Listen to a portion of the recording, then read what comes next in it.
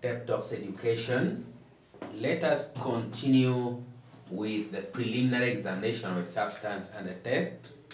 I remember we saw some 4 areas or some 4 properties that you need to take note of when you have been given a substance and a test. That is the color of the substance, the smell of the substance, the texture of the substance, and then the deliquescent property of the substance.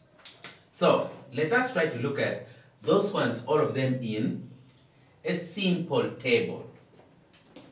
So let us look at our observation,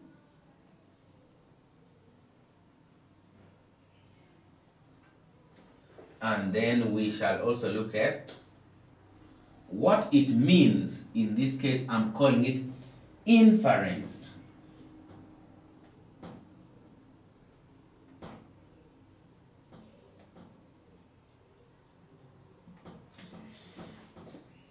That means what it probably means. But we are saying that we are not taking the preliminary examination of a substance to be a definite proof of the presence of a particular cation or anion in that substance and a test. Firstly, if your substance is a white solid, or possibly if you have prepared the solution and the solution looks to be colorless, or a colorless solution, then there are some ions that are likely to be present. Not just one particular ion that is likely to be present, but some ions. So these ions are the calcium ion, we have magnesium ion, we have zinc ion, we have aluminium ion, we have lead 2 ion, and we have ammonium ion. So, if a substance is a white solid or its solution which you have prepared by either dissolving the substance, say, in water, or by dissolving in an acid if it is insoluble in water as per the instruction, then if the substance you have been given is a white solid or the solution you have prepared is colorless, then you have to think of these ions here. Any one of them or some of them could be present in the substance under test. So that is just one of the observations with respect to color. Let us see this. If I have a blue solid or solution, so if I have been given a solid which is blue in color, or it is a solution, it can be this blue, it can be deep blue, it can be light blue, but if it is blue, or the solution you have prepared is blue, it can be real blue, it can be light pale blue, then you just know that there might be copper 2 ions. You can see what we are doing here. We are looking at firstly colors, and you can see that colors are going with it only the cations, the positive ions. Now, supposing you have a green solid, or you have been given a green, or you have prepared, say, a green solution, then you just know that there is either copper 2 ion or there is iron 2 ion in that substance under test. Because in this case I've said that it could be copper 2 ion or iron 2 ion because we have copper 2 salts that are green in color. We also have iron 2 salts which are green in color in this case. Someone may say, but I'm seeing blue here, I'm also seeing green here. There is copper 2 iron up here with the blue solid dose solution, and also copper 2 iron with a green solid dose solution. I want you to know this. Among the salts that we have already seen, let me just put them here briefly. Copper 2 sulfate as a salt is blue in color. Copper 2 nitrate also as a salt is blue in color. Even its solution is blue. So these ones here are the blue salts of copper 2 sulfate. So you can see that if I have a blue solid or a blue solution, I may be having copper 2 iron. Then we have got copper 2 chloride. Copper 2 chloride is green in color. And then we have copper 2 carbonate, which is also green in color. And then all the iron 2 salts are green in color.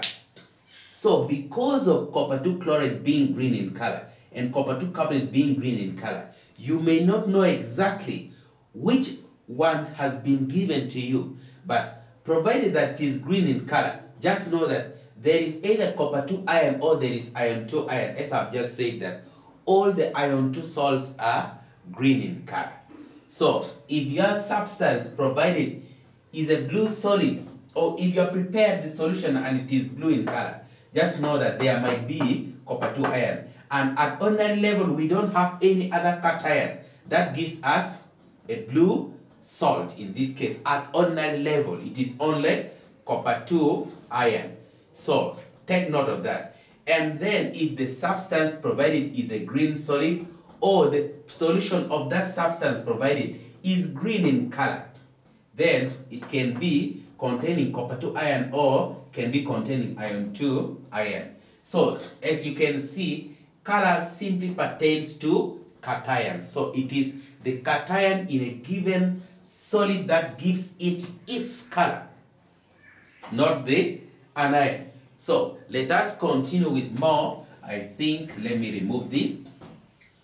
I was only trying to throw some light here on why copper 2 iron appears with a blue substance, and also it appears also when we have a green substance, because there are some copper 2 salts which are blue in color and others are green in color. So in this case, it is just like the iron 2 salts. Now, if you have a brown or yellow solid or solution, then in this case you have iron 3 iron likely to be present. So a brown solid or solution or salt which has been provided, or a solution of that salt which you have prepared, if it is brown or it is yellow, remember yellow is what we call pale brown. Pale brown is what we call yellow. So if it is brown or pale brown, which is yellow in color, if it is a solid or you have prepared a solution, it has that very color, then know that it is not containing copper 2 iron. It is likely not to be containing iron 2 iron. Not any one of these cations here, but iron 3 iron. So you don't have to forget that.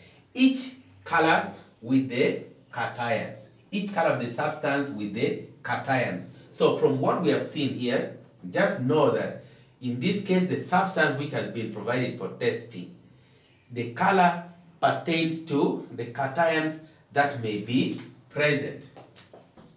So that one is with the color. Color is only for the cations. Then let us see if I have a crystalline solid. That means if I try to test the texture of the substance and it is coarse, not smooth, then that means that the particles are large, and in this case we say that it is in form of crystals, or it is crystalline. So that one is likely to be a sulfate, because we have got the hydrated sulfates that contains water of crystallization It is likely to be a nitrate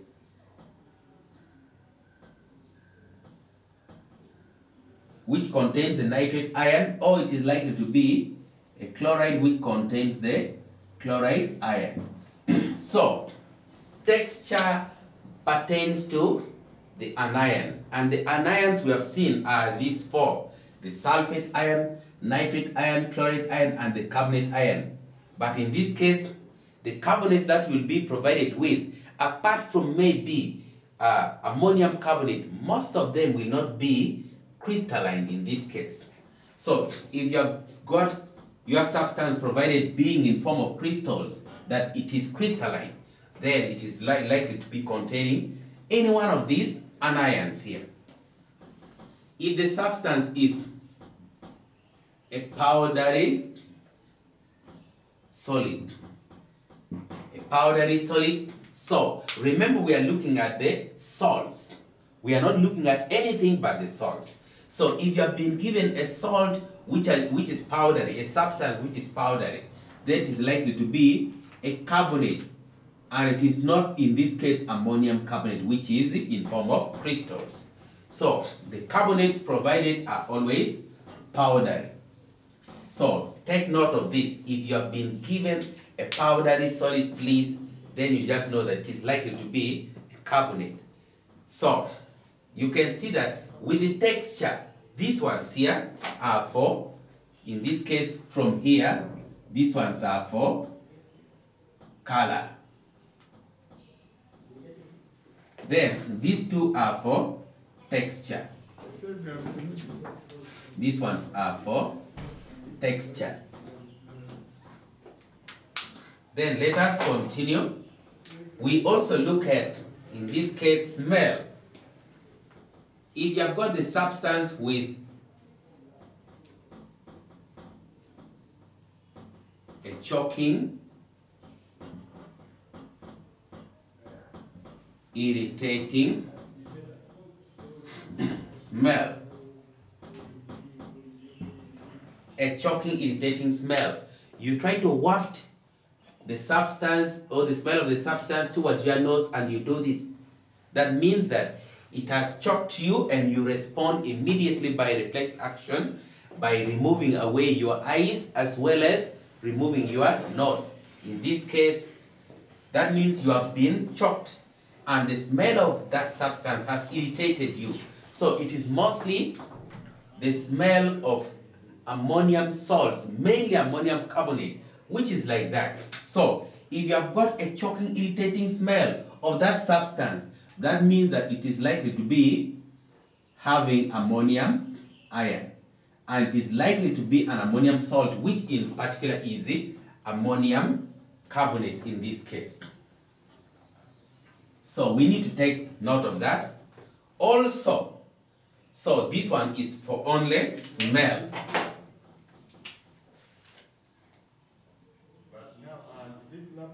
This one is only for smell. Then let us look at the deliquescent property. If the substance is able to turn wet or damp